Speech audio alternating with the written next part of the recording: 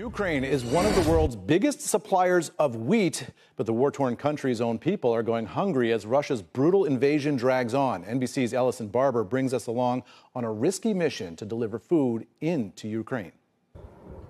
117 days in. Each day brings new images of war upending Ukrainians' everyday lives. Impact that extends beyond the bombs and bloodshed. The World Food Program says 1 in 3 Ukrainian households are now food insecure. NGOs like Convoy of Hope are working tirelessly to ease that burden. But procuring and delivering humanitarian aid to a war-torn country is never easy. For Christian Rodriguez and his team, meal delivery in Bucha starts 355 miles away in Poland. So does our plan, to follow a box of a Ukrainian staple, buckwheat. We get about 10 truckloads of food every single week. We watched a tractor trailer begin to make the long journey east. So we try to go as far east as we can, depending on safety. How risky is the journey to get aid to eastern Ukraine? Very risky. A drive full of checkpoints we can't film, on a route we can't show you, because doing so could make a risky drive deadly.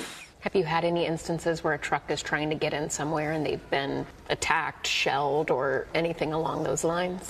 Yes, and that's where we get requests for things like bulletproof vests, for helmets, just for the drivers, just to be safe. Who are the drivers that you're working with? Ukrainian people. This trip is a success. Volunteers unload pallet after pallet and separate the aid into bags, each one with a box of buckwheat. Poor people, they no job, no money. Smaller vans will take the aid onto harder-to-reach communities ravaged by war. As volunteers transfer the final bags, they send it off with a song.